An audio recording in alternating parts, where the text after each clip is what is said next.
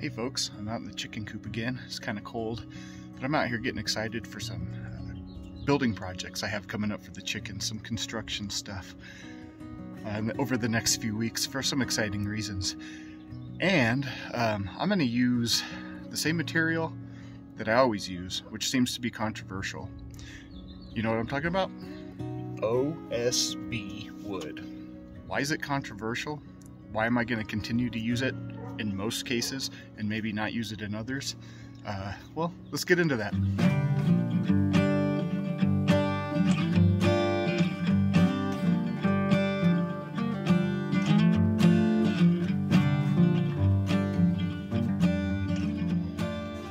So I've used Oriented Slant Board, otherwise known as OSB, for a lot of projects around the house, around the chicken coop, around pretty much everything.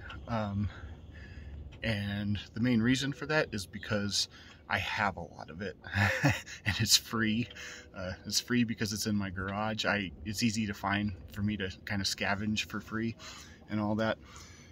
But over the years that we've had chickens, as you get on forums, or as I do, as I watch videos and read blogs, I see a lot of people saying that you should never use OSB for chickens because it's harmful to them, it's toxic, it's all this stuff. It could lead to, you know, bad eggs, bad meat, illness for them.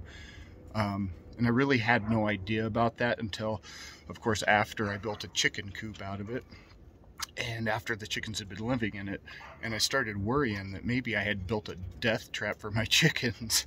I wasn't exactly sure why people were saying it was so bad, so I decided to dive into it a little bit, especially before future projects, to see if I needed to scrap the whole chicken house here that I built behind me and start over, because I certainly don't want to harm our chickens. I mean, we feed them organically. We let them free range as much as we can. It's snowy now, so it's a little bit hard, but even now they're out scrapping a little bit outside of the chicken coop.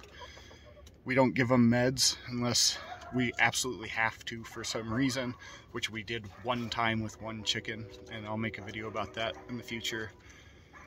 We really try and keep a very organic, healthy chicken coop. We don't even give them artificial light or artificial heat in the winter. All natural. So when I hear OSB is harmful to them, it kind of made me wonder. So I looked into it. Side note, we have a neighbor's dog that seems to be incredibly angry at a squirrel right now, so I'm sorry if you hear that barking in the background. So I guess the first place I wanted to start in my research was figuring out exactly what is OSB. That's something that I guess I never really saw on my radar, something I was going to research. But all these comments and blog posts and everything were starting to make me wonder, what is OSB and why are people saying it's so harmful to chickens?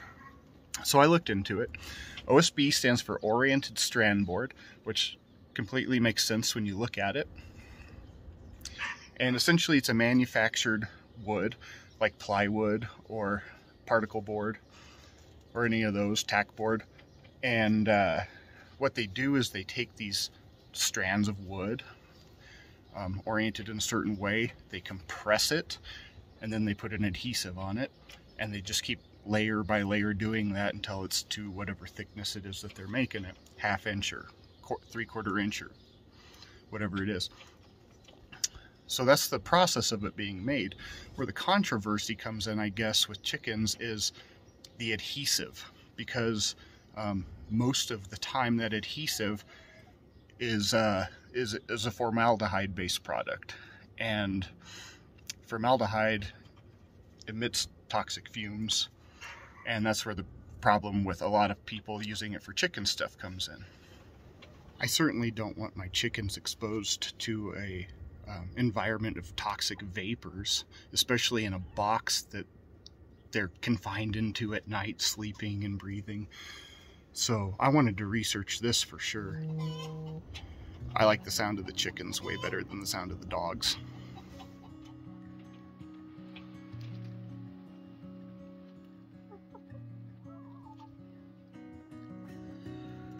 The process of those vapors coming off of that adhesive is a process called off-gassing.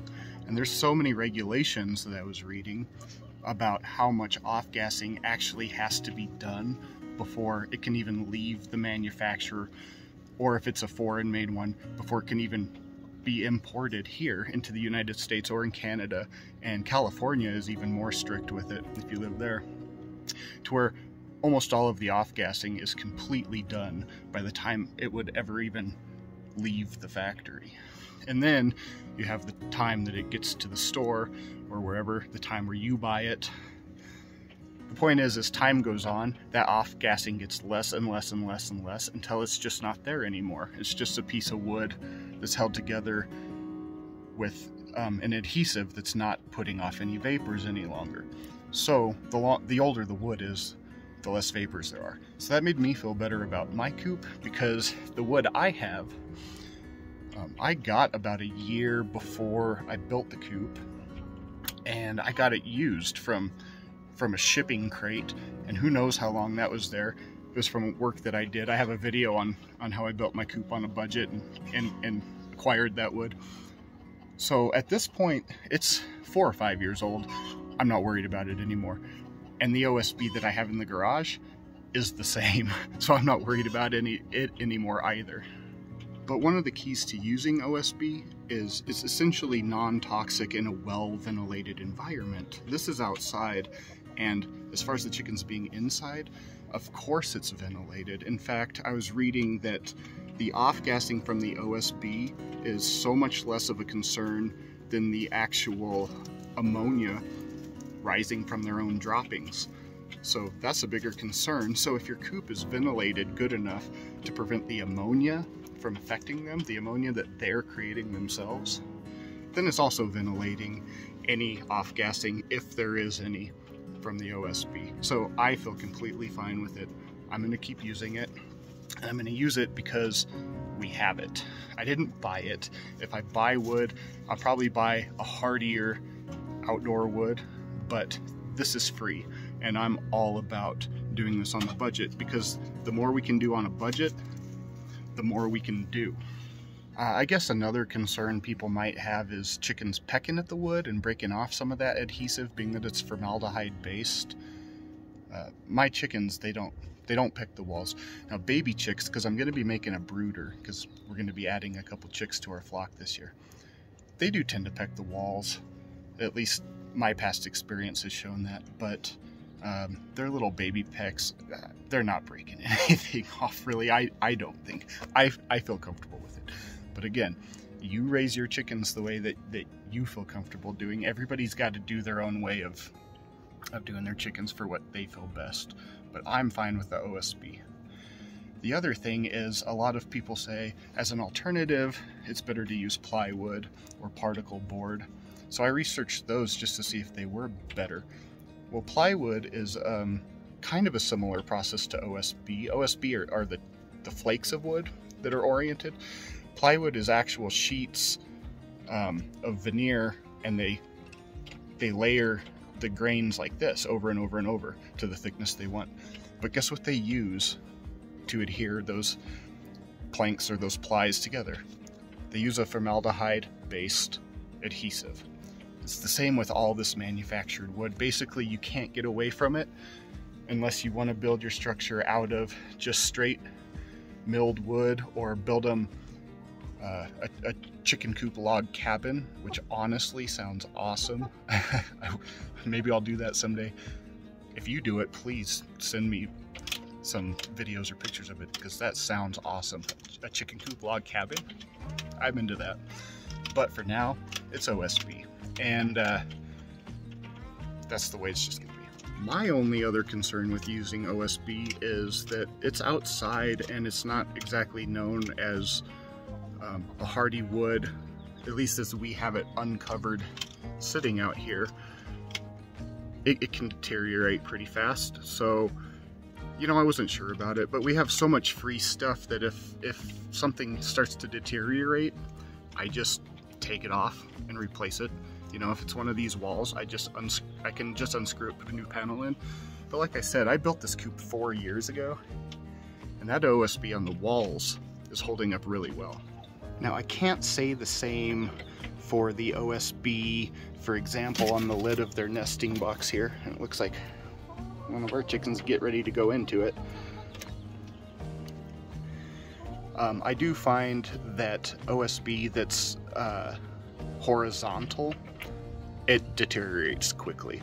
And I just imagine it has to be because the moisture is not running off of it like it is on the sidewalls. You can tell the difference, and actually the lid of the box is newer than the walls of the coop itself, but the coop's holding up great. But it's also covered by the overhang of the roof. And then the roof is slanted so it drains, but also we have shingles on it, so it's protected.